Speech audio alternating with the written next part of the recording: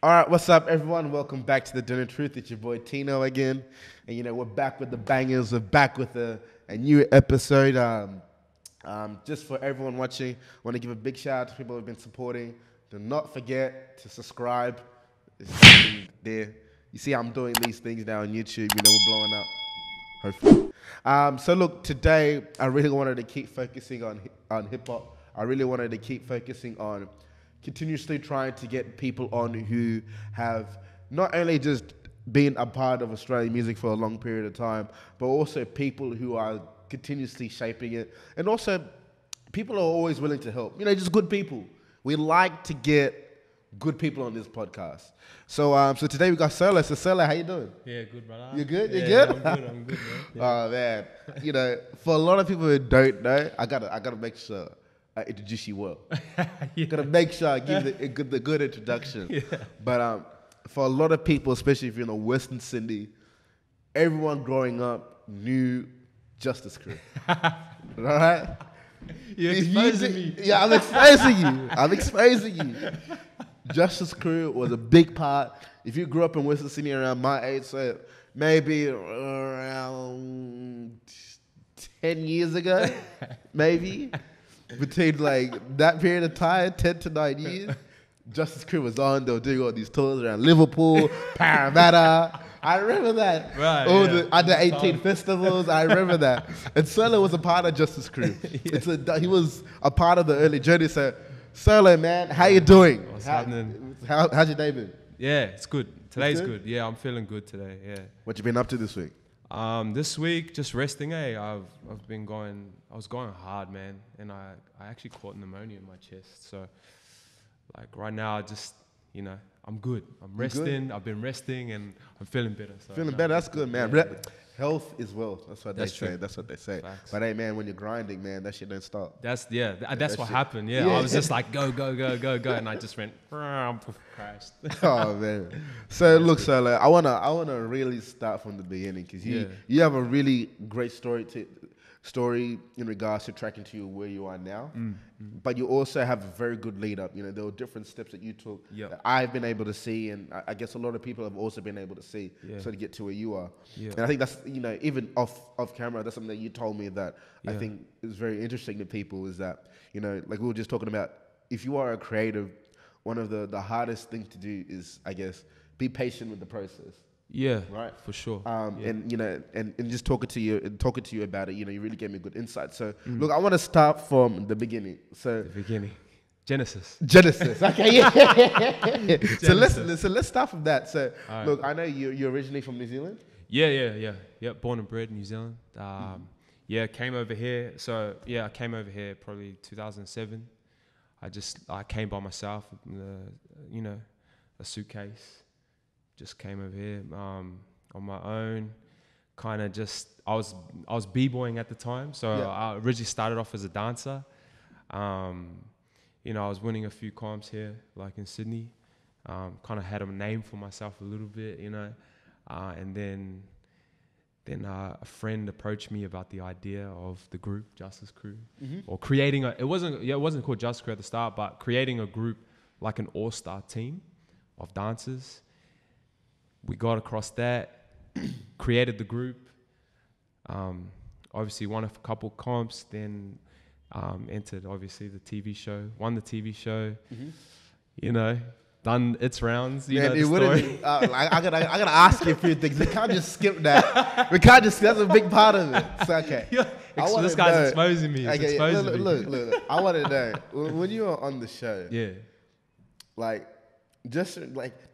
How I don't know how to describe this, but was it full on for you to be on the show? With all the attention. Yeah. With how did you deal with that attention? I think at the start, because being in the group and my best mate, Scrap, if you know Scrap, he's from West Sydney.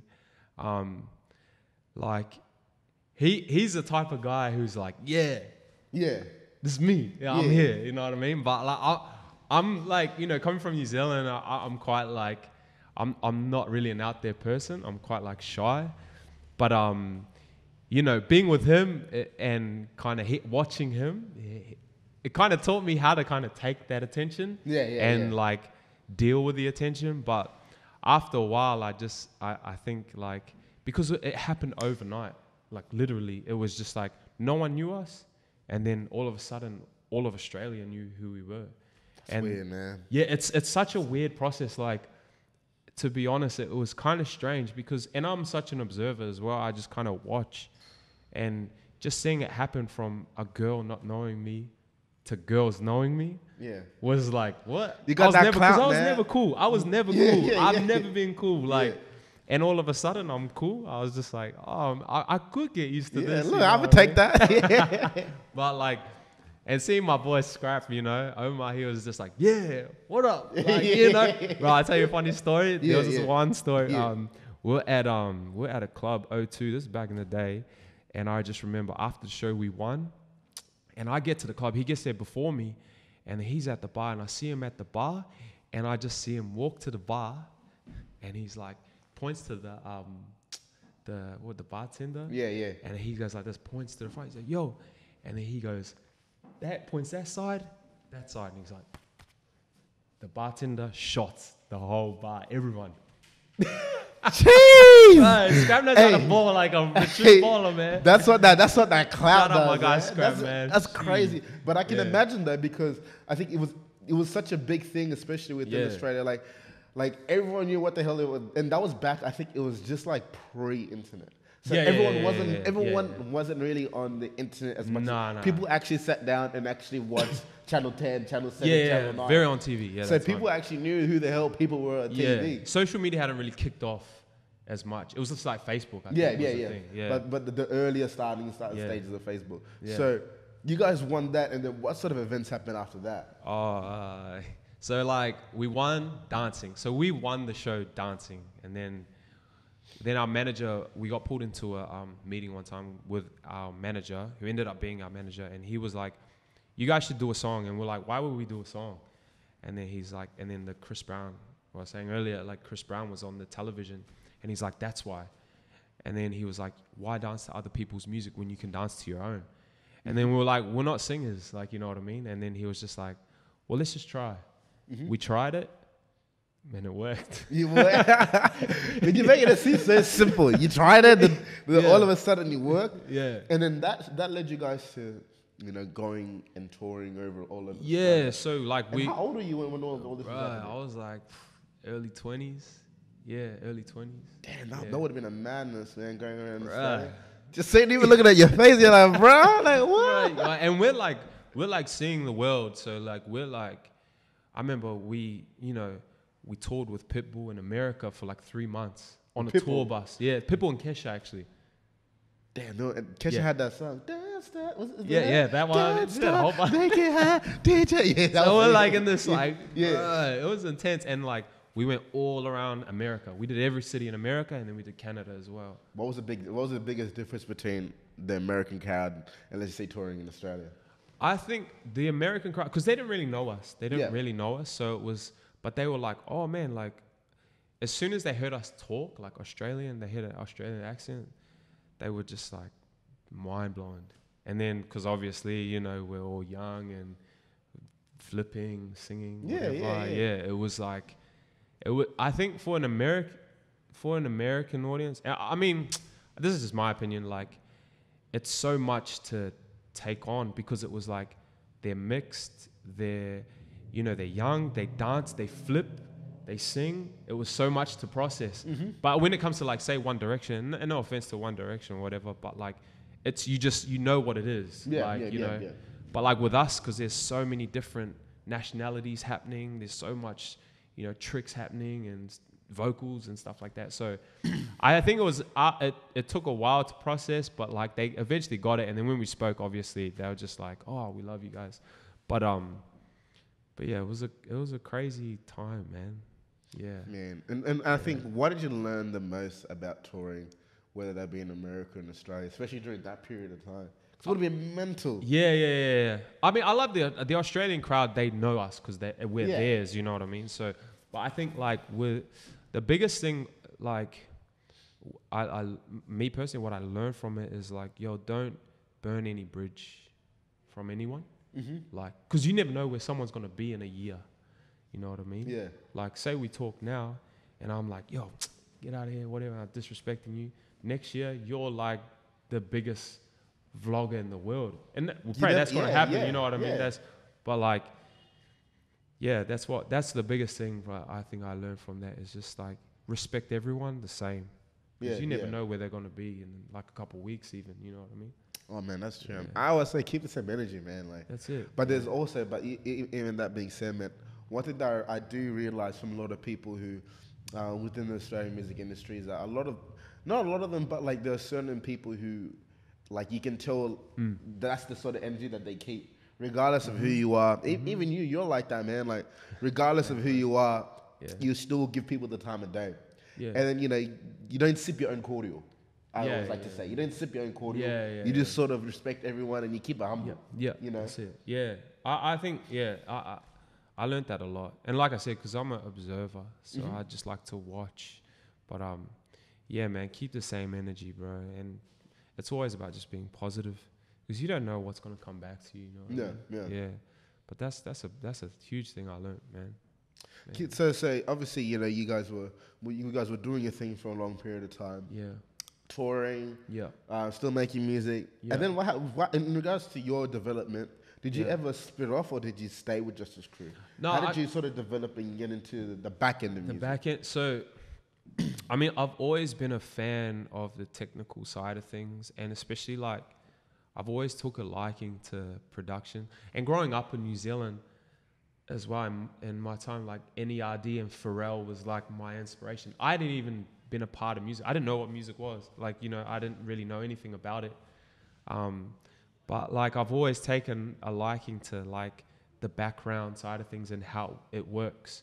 So, I mean, yeah, one day I just clicked and I just wanted to figure it out. Like, because we've been put in the studio, but it was not saying that it was like we were being told what to do, but we were still clueless to a lot of the stuff that was going on. You were still learning and yeah. So like studio life still felt foreign to me. So yeah, man, one day I met someone, shout out to Nick Martin, man. Like I met him at a studio session, and then I was just like, yo, how did you learn this? He's a producer, so I was just like, how did you learn this? And then he was like,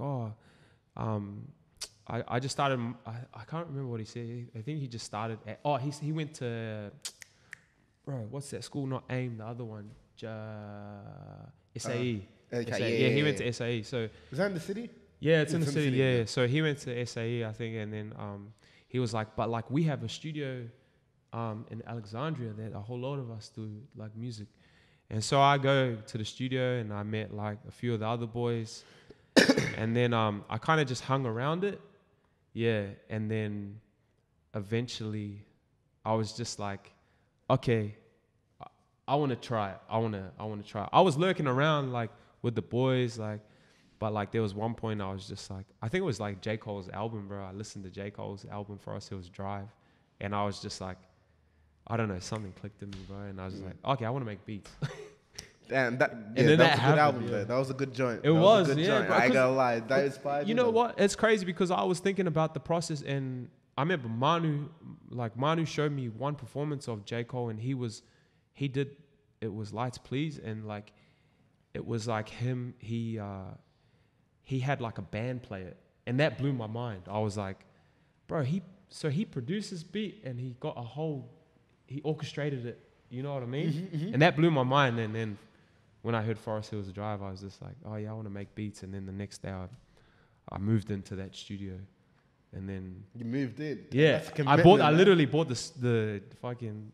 My bad for swearing. That's fine. Don't worry. We're explicit, man. Okay, yeah. We were explicit. I bought the fucking speakers. I bought me a sound card, whatever. I went to, Guitar Factory and bought all the stuff and just moved in. And then I literally locked myself in that room for a year. Then sometimes I barely saw day. Like there was one time I hadn't seen day for a week. You were just in the room, man. Yeah. You just locked in. But sometimes you need to do that, man. Yeah. You gotta tune into your craft, man. That's it. Because that's one thing. That's one thing I've noticed with a lot of people is that like people love to like. I've noticed people give you that fake advice to like. It's for example, if I ask you for advice, I'm asking for you for advice because I want the cheat code. Yeah. You know what I mean? Yeah. But the real essence behind everything is just do the work and just be consistent. Yeah. That's it. Yeah. You know what I mean? You can't everyone asks for advice for a cheat code. And that's understandable. Like you obviously want faster ways to do things. You want to get to where you want to get to, I guess as a creative as well. Yeah. But you can't cheat the work. Nah, you can't. Like you can't cheat the stay in your room for a week with no light. You can't cheat that. Yeah. You know? It's pretty funny because I was actually living at that studio for a bit. Yeah. Yeah, bro. I was kind of, not that I was homeless, but I just stayed there in a transition of moving houses. But like, yeah, bro, I did time. I did proper time. And I'm not going to lie, there were a few cheat codes running around, like especially with like dopamine and miracle that were helping me as well. But like, yeah, bro.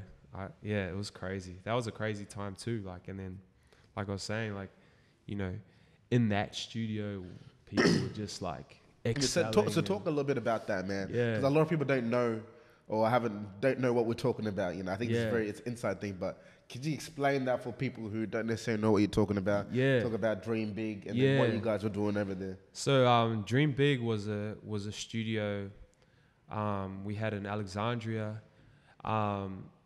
There was a space before it, but like I feel like the space that like the likes of like me, Manu Crooks, Ampha, Will Star, Manny, Dopamine, who else? IE. Damn, everyone. Yeah, everyone was in there. Ziggy even, Be Wise, it's my guy. It was just a space. It was literally an office space. Mm-hmm. Then we built walls. Oh, you just 6 walls. So I mean, you've been there. So it was, it was a bit ghetto, but we made it work. And it was just a studio space, 6 rooms, all just happening, music, and that's where all these guys we just developed. Really, like we really just put in time. Like we're saying, like my time, I was putting in time, but there were like 12 other guys doing the same thing. Yeah, and we were just there for days. But you really saw people grow, and there were a lot of moments that happened. And, even like artists would actually come there and just chill out. I remember one time I walked in and Hobson was there. Damn. Yeah, he was just working on beats, and our fool was like, bro, Hobson, like, I was kind of fanboying for a minute. And then, G-Eazy pull up one time, I think for a party. Bro, Goldlink pulled up. Bro, FKI pulled up. Bro, there's heaps, bro. There's a lot of stuff happening. And one thing I like about that story is that the concept of, if you can't get into the door, get into the house, build your own house. Yeah. You know what I mean? Like the way that you guys partnered up and teamed up, worked together, fuck it. Yeah. Let's just all try to put something together and then we can help each other grow. Because I think it's important, man. Like Australia is such a wealthy country. Yeah. There's a lot of money in this country. There's a lot of opportunities in this country. Sure. We shouldn't act as if like we're just savaging over a bone. No, we can help each other here. 100%. It's even like the entertainment industry. I kept telling, like the thing about the entertainment industry in Australia is that like we're fortunate enough to go to be growing up or living in one of the biggest Western economies. Yeah. Why can't I just tip my little finger in the pool of the market here? Right. And that comes from working together. Yeah. You shouldn't people act like as if we're scavengers. Like, that's so true. Like I get the fact that it's great to like be competitive and attack it like that, but you can attack it from a different angle. Right. I mean, look at a lot of the other scenes throughout the world. A lot of them, especially if you look at the Atlanta scene. They're using the same producers majority of the time. Right, 100%. Even like look at like if you look at like the Dungeon family, like with CeeLo, Outkast, Janelle Monáe, even Future was in there as well. Like they were all just like working together. But look what happened. See those names I just mentioned, they all come from one spot. But that's what it is. I think that's another thing that I learned as well, is just working together and sharing knowledge. Sharing knowledge is like, that's currency. That's the new currency. Is knowledge. Like, I mean, it's always been currency, but like sharing it is so important for the culture, and so important for, especially, you know, this country here and right now, what's going on. Like, it's so important. So, like, yeah, man, that's one thing.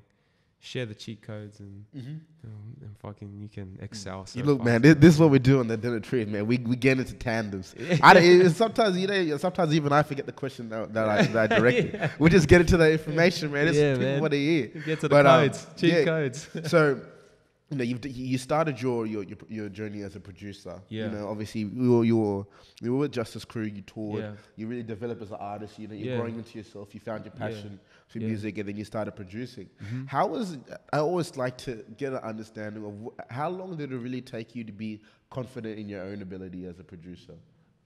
I mean, I'm not that, even right now, I'm not that confident as a person, but like, I feel like, I don't know, if I were to see, like, had some confidence, it's like when you see, like, you know, releases happen, or like if I worked on an artist and then I see it do well, I started to gain confidence, you know, as a producer. But like, I'm my own worst critic, man. I wouldn't say that I'm always quite harsh on myself. Yeah. But like, I feel like, yeah, man, it took a bit of time. Like, now I've got a bit of confidence, but I'm still like my own worst critic. But yeah, man, I feel like I grinded at it for like a few years. So this is when at that studio, it was like 2014, 2015. What are we, 2019? Yeah. That'd be 2020. Yeah. So like, I feel like maybe in the past couple of years, I started to really kind of find my groove and my sound. Yeah. Yeah. So, but yeah, man, yeah, that's kind of where I'm at the moment. Yeah. Man, but like I like that though, because it really shows that like this shit didn't happen overnight. You know what I mean? It wasn't as if it was something that like, you know, because you could have continued to, and I think focus on Justice Crew, but you chose to branch out. You chose to, I guess, upskill yourself. And get into it. So that's really an interesting thing, and it's good to see that as well, because I think even for myself, sometimes you keep all your eggs in one basket. Yeah. And and sometimes you forget. Like, one thing that like Rick told me was, he said that the first time I met him, we talk about some artists, whatever, and he goes, man, like, you don't understand that there's so many things that happen behind the scenes. You know, like behind the camera. Like, you know, and I never really realized that. Yeah. And then that's when I started to understand, get engineers. I was like, so that's just 10%, 20% of what's happening behind the scenes. Yeah, man. Yeah, bro. It's like there's a whole, excuse me, there's a whole process that happens. But yeah, man, I think like, and going back to the studio is like, one thing I learned is to be self-efficient. Yeah. Self-efficient. Yeah. Just do everything. Learn everything and do everything to the full capacity, because your mind is still growing day to day. So, yeah, man, that's one thing I learned. I feel like I just learned to do everything, man. Like, I'm such, like, low key, I'm a kind of like a geek. Like, I like 100%. To learn, you know, all that stuff and all the technical stuff, know the numbers, know the accurate sound and accurate sonic. But yeah, bro, I feel like there's so much that goes into it before you actually see the product. You know what I mean? Man, don't forget the gigs right now are popping. Yeah. If you think about music right now throughout the world, the producers right now are the ones who have major play. Right. 100%. It's crazy now how things are flipped. I mean, even if you start looking, like when I started to listen to music, like my brothers used to be into like Joe. So it was really about the melodies. Like, needed to be able to sing. I love melodies. You know what I mean? You needed to really be able to sing. You need the girls, bro. So that's what I'm used to. And then now, man, you listen to Gunna, listen to Young Thug. Yeah. Like, if you listen to a lot of these drill artists, like the producers are like, look at all the different, like Wheezy, M1. Yeah. Like, look at all these producers and how the influence that they have now in society. Right. I mean, even look at yourself. Like, now, I always say, like, if you look at you, one thing that, you know, people will notice is that you've been consistently producing a lot of these hits that people have been listening to. But a lot of people don't know who you are, but they see that. Yeah, the so name. They see that name. Do you know what I mean? Yeah, bro. No, that's so true. I feel like that's the thing is like the producer is also an artist.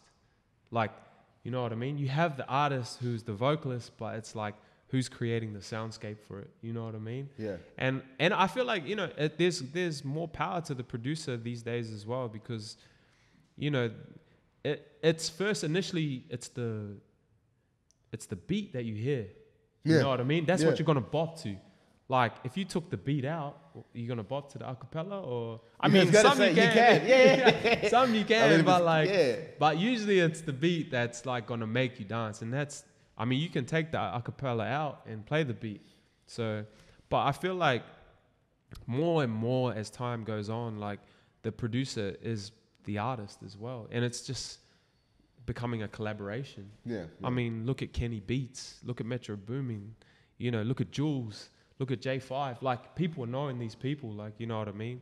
So they're like, I know what you mean. Like, they're like, I guess, like you said, artists themselves. Like, they actually have a following. They have a fan base themselves. That's it. Like Jules. I mean, I listened to the album he put out. This is like a year ago, 2 years ago.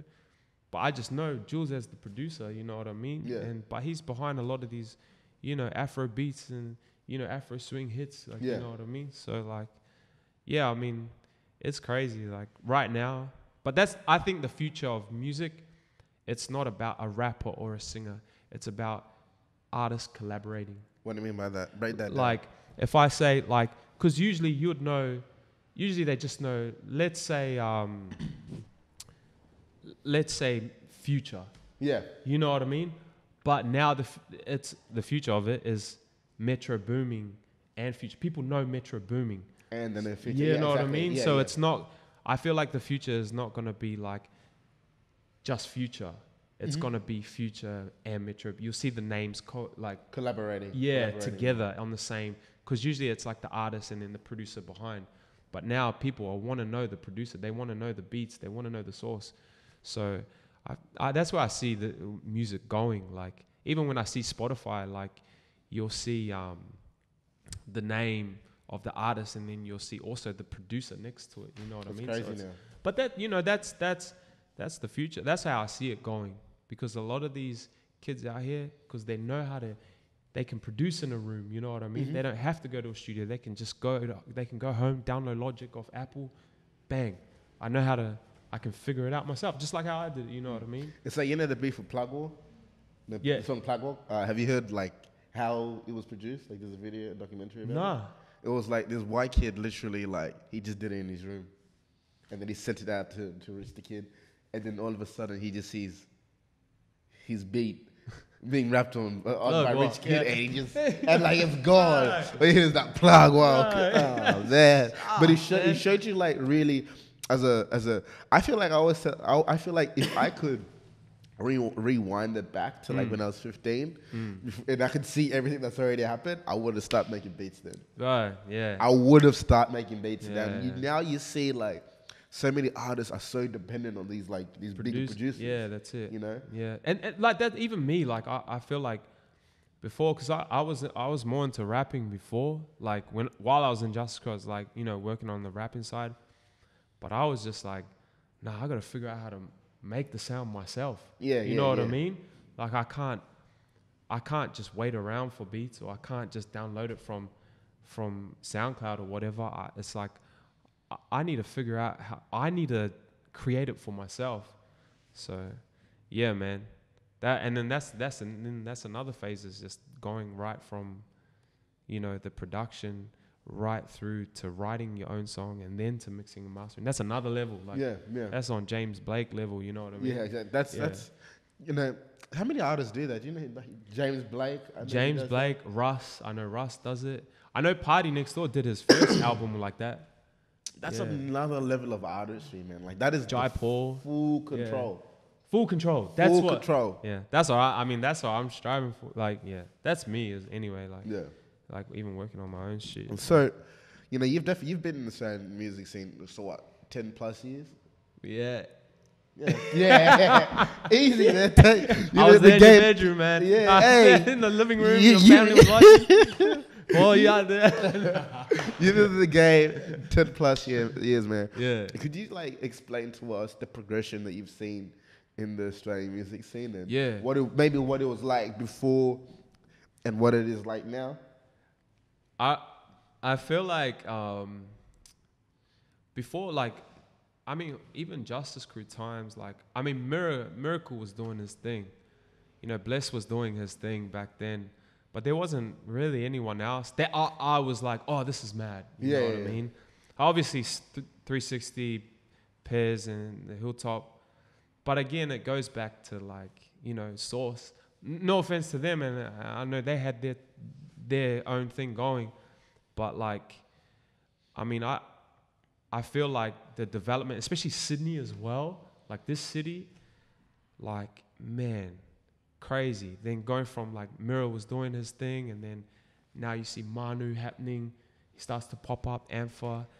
I mean, it was different back then, but you slowly, I've definitely seen progression in the sound, and that's another thing in the producers. Like, there's a lot more out now. Bro, yeah, like, in not only the rappers and the singers and the guys who do the melodies, but the producers, man. Like, shout out to Miracle, shout out to Dopamine, shout out to Willstar, you know, doing their thing. Like, you just see the sound. We took control. You know what I mean? We didn't have to go to America and be like, oh, no, we actually took it into our own hands and just craft it, man. Like, that's dope, man. And you know what? Do you know what else is cool about it, though? I think this is why I think representation is important, man. Because you guys just look like the average guy, like, from West. Like, you know what I mean? Like, it's so important for people to see that, like, not everyone can rap, not everyone can sing. Yeah. But, you know, you might be good at the beats. You might be tech savvy. That's it. Or you might have leadership abilities where you can become a manager. Yeah, man. Or, you know, you might just be a good organizer. You know, you might be good at the production. You might be a good 100%. Videographer. But when you see people doing what you want to do, and we see people like y'all coming together and doing what you guys do, it makes a big difference. And I think also a big part of it is that now I feel as if it might not happen now, but in the next 2 years, I feel like you can even see it, for example, with the government lockout laws. It's like they're starting to realize, obviously, whatever's happened, but they're starting to realize that entertainment and the nightlife in Sydney is starting to become profitable. Yeah. Right? 100%. They're starting to see that there's a demand for nightlife. Right. They're starting to see that people are actually eager to go to live events. Yeah. You know, and through that, that's only going to allow, I guess, larger organizations and larger music entities to start to really invest within. And you can see it now. Like, you can see some artists getting a plug. You can see like Apple starting to come into the Australian market. 100%. You can see Spotify trying to really push themselves. So it really shows you, and you know, with those brands, like, they really try to get in a bit early before things start to blow. So there's a lot of really good signs.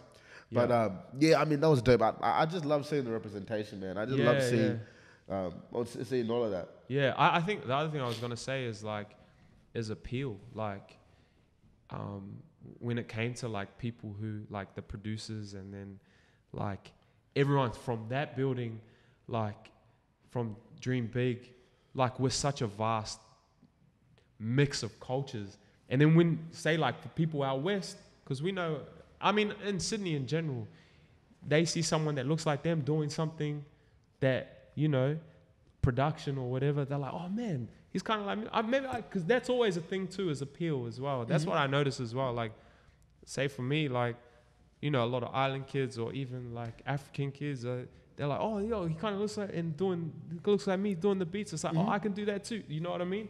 So that's another big thing as well. Like, I mean, when they see Manu rapping, like, no offense to whoever.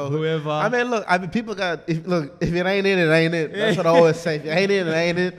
We all respect everyone who do what they gotta do, but sometimes you gotta allow that lane to switch up. That's it. You gotta allow it. Allow it, fam. So if you're offended, hey, this ain't for you. This ain't for you. But you see when Manu come up and Ampha come up, like, you see everyone. Like, I'm not gonna lie, I saw a lot of these African kids go, fucking 100%. Oath, like, we're coming too. Like, you know what I mean? Even not only them, even the island kids now look at, like, Onefour. I mean, Onefour has been doing it for a minute, but, like, its appeal, like, oh, like the skin color, like, you know what I Yeah. mean? So that for me, I think it's a huge thing, and it just shows the vast of like, you know, different cultures in this place right now. Yeah, yeah. And it's so healthy. You know what I mean? I think music is one of those weird things that it always represents the culture that you're in. Yeah. Like art in general. Like Yeah, art yeah, will yeah, always be like I was reading something about like a lot of the genocides that happened throughout the world. Yeah. Whether that be in Rwanda, not Rwanda, but whether that be, for example, the Holocaust, or whether Yeah, that be yeah, in different parts of history. Yeah. The first people that were taken out were, for example, the comedians and people who were in entertainment. Yeah, right. Because people who are in entertainment are always a reflection of, and Yeah. they're always the ones telling a story. Yeah. They're always they're always a reflection and Yeah. on portraying what society is like at that yeah, time. yeah. They So expose it. They expose it, right? So right now, what you can see in the Australian music scene is that you can really see that the music and the diversity that you're seeing within music and that is doing well is a reflection of our societies, That's true. reflection Yeah. of our communities. It's a reflection of, I guess, what makes Australia great, which is Yeah, yeah. multiculturalism. 100%. You know, and you can see how well it's doing. Because I remember, like, people used to tell me all the time that one of the bad, like, I remember there used to be this stigma. The girl that came on here previously, her name is Chika. She's in theater. Yeah. But she made a good point. She said that there used to be a stigma that people of color or people of ethnic backgrounds cannot sell something out because multiculturalism doesn't necessarily sell. Yeah, If right. that makes sense. You know what I mean? Like, Yeah. if it wasn't white, or if you weren't at a white theater, then you shouldn't have someone ethnic in it because it wouldn't sell. Sort of that's thing. crazy, And it was true. Like, you got that vibe Yeah. sometimes. You know. Yeah, hard. And yeah, it's just interesting to tell. I mean, the art right now is 100% a reflection of society. Yeah, true. You know? Very true. And yeah, I mean, I'm really starting to appreciate the role of an artist because it's more than, let's just say, making music or producing music. Yeah. Like, your role, you're telling a story. Like, in 100 years' time, like, you know, like, people may be Yeah. listening to your music, Yeah. and your music is going to tell them a story Yeah. of what Sydney was like at this moment. Do you know what I mean? It's I crazy. mean, that's when we get to like Onefour. Like, look at what they're doing. Yeah, yeah. Like they're telling their story of what's happening in the area, and then like cops want to shut it down, and it's It's crazy. It's a headache. It's crazy. It's a headache. I mean, it's a headache. And look, what I always say is, like, man, I want to see Australia is such a large economy, man. People have been making money in this country for a long period of time. Yeah. Like, make some money of this shit. Yeah, you know bro. what I mean? Like, Yeah, for like sure. whatever you can, like, make some money of this shit. Like, get into these markets. Like, tap Yeah. your foot into it. Everyone can eat. Yeah, You know, yeah. and it's No, good that's to true. see that because I might not be from whatever area you're from or know whoever knows who, but like, I want to see everyone make money. Like, Yeah. I want to see everyone feed their families. 100%, Isn't that what you bro. want to see? That's what we want, bro. It's just to win, and that's it. Like, I mean, and again, like I was saying, like, when it comes to, especially with music and the arts, like, that's the job of the future. That's it. Like, it will get there. It will get to a point where everyone's winning, doing what they love to do and what they're supposed to do. Yeah. So, like, yeah, man, it's just a matter of time. It's a matter of time, patience. Yeah. So who do you like coming out of Sydney now, man? If you can drop like maybe 3 to 4 artists. Yeah. I know it's hard. I know me saying, okay, what about you just drop as many artists you want? It's hard to do 3 or 4. Or just name some artists right now that you're feeling and you like their story and their background. Man, I mean, bruh, I have to say, I like, obviously, Be Wise is my guy. And like, yeah, I like his story because I know his story and I know him. And then obviously like Onefour, man, I probably, bro, and then I'll have to give it to like Manu or Ampha, you know. Yeah. It's too But many. these are all my homies, Yeah, you know I was what I gonna mean? say, So I'm yeah, just like, but that's, I mean, again, it comes to appealing because I know them, they're my mates. So like, I gotta show that love, man. I love those boys, man. So I wanted to ask you a question. Yeah, All right. hit me. So I know a lot of people I know people always see me doing heads up. If you guys can see at the window, people are always coming through saying what's up. But if you could, and this is a statement that someone told me the other day. They said that and I was talking to you a little bit about this, but they said that the UK, I'm talking about different scenes in different countries, but the UK scene had garage music, which developed over a long period of time. Yeah. Right? And it was big and it was doing well. And then an artist like Skepta came along. Yeah. Right? Yeah. Not only made the tracks that he made, but he was able to transition to different markets. Yeah. He transitioned to an American market. Yeah. Transitioned to an Australian market. Transitioned all over Europe. Yeah. Do you think that there needs to be an Australian artist that is able to break other markets like that? Because the artists, don't get me wrong, there are Australian markets artists that do great in different markets. Yeah. But we're talking about an Australian artist that completely dominates numerous countries. Yeah. I mean, like you saying, do I think there will be one? Or do you think that there should be one? There will be one. Like, I feel like it's just a matter of time. Like I was saying, it's just a matter of time. Like, I can see it. You can forecast it. You know, every city has their time. Yeah. If you've seen it, Toronto had their time. London had their time. Like, you're seeing different cities. I mean, obviously, LA and New York and Atlanta had their time. But, I mean, like, right now, a lot of people are looking this way. Like, they're looking at this side of the world. So, I mean, there will be. There will be. What you're saying, 100%, there will be. It's just a matter of time. We just got to be patient. Yeah. We're doing what we're doing. Yeah. We're doing everything. Every section of everything creatively right now, even this. That's true. It's a part of it. It's all a part of it. It's all a part of it. And it just takes time. Man, look at even with videos, it just comes down to everything. You know what's crazy though? Funny you say videos, because all of a sudden I'm starting to see people doing videos, and I was like, what the fuck? Like, since when there were so many videographers? Like, where were y'all? Where were y'all like last year? Like, I swear I haven't seen some of the video, and I'm like, where were you guys? I was like, I mean, obviously, like, shout out to the JM boys, like, you know, I mean, they started to do some videos that were like visually crazy, you know, for the music artists. And next minute, Onefour come out, they maxed out, and he's doing his thing, you know, he's going up. Shout out to Max Out. And then, like, man, every week, I swear, there's a new video. Like, filmed by who? Filmed by what? I love it, man. This guy, that guy. I love it. But it goes back to, like, you know, you can do it all in your room. Oh, exactly, man. You can do it all in your room. And I think also it's like, you can do it. You know what I mean? You can do it. I had another question to ask you. Yeah. Okay. So now we're talking about the actual Australian sound. Yeah. All right. Yeah. So, like you said, you know, patience is obviously a key part of it and development.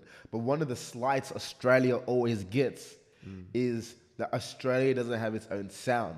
Yeah. Now, okay, no matter where you go in the world, Australian accent is very unique because you can spot it out. Like this, for sure. Right. And I think the reason why a lot of Australian artists are doing really, really well is because the Australian cadence over a drill beat is crazy. Yeah. And especially the accent, the way we roll our words, it's crazy over a beat. But like UK have grime, like New York have their, like the hard New York sound, Cali has their own, the West Coast have their sound. How do you think Australians create their, like an authentic sound? Yeah. I mean, it's bubbling right now. Like, again, it's time, man. Like, it's bubbling right now. Yeah. And you can see certain artists that are coming out, and you're like, oh, and you know, the other thing is too is like people locally are taking a liking to it. Oh yeah. So like, I mean, that's also a good sign as well. But like, I mean, over time now people are starting to get. I mean, I know a lot of kids that are just rapping solely because of Onefour. That's dope. You know what I mean? Like, I know a lot of kids out there that are just like, you know, they're just doing it because they heard Onefour and they can relate to it. Mm-hmm. You know what I mean? So, I mean, it's about just getting comfortable. But now people are starting to get comfortable with the lingo, like people saying Itswa, people say Eshe, Adelaide, you know, all that. But that's the culture. That's what's out there, you know. And you know what, man? Growing up west, like people, that used to be a diss. Like when people heard someone speaking from Western Sydney. It used to be a diss. Yeah, you know? yeah. And now I see everyone suddenly from Western suburbs. I'm like, I didn't see y'all. Like, I did not see y'all.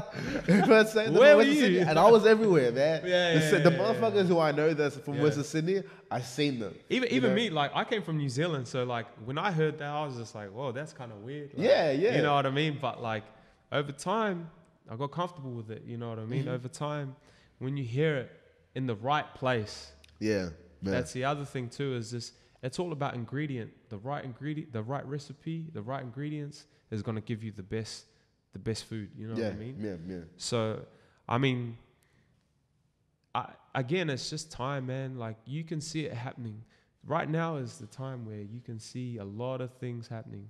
So it's all about the wait. Yeah, damn. But like, I mean, you got to give props where it's due to all those people likewise. And I mean, I'm not going to dream big, but you know. Gas, you want to gas, man. Let them know. Shout out to those guys, man. Like, Let shout out to them know. everyone. I mean, those are my G's. Like, you know, we have a lot to contribute to that. But also there were people before, even like K1. Yeah. Like before that, man, I mean, shout out to K1, like, because they were doing their thing before, you know. And they were the only like African group around at that time. Yeah. What's happening? That's it. We're popular, man. Yeah. We're popular people. Yeah. But like, yeah, man, like, it's just there's been moments in time. But yeah, that's another one I forgot to mention is K1. Bro, we took them on tour with Chris Brown, bro, back in the day. Jeez. Yeah, see, too much history, man. Y'all better. For everyone listening now, 46 minutes, y'all want the information. I rock with y'all. But look, we really appreciate your time. Oh, good, man. The information that you're giving a lot of people right now, they're going to receive this information is extremely valuable. Yeah. A lot of people are going to learn a lot of things, and you know, watching what you're doing, it's amazing, man. Yeah. I think you're going to be someone who's going to be very influential in this culture. Thanks, bro. Especially within music. Yeah.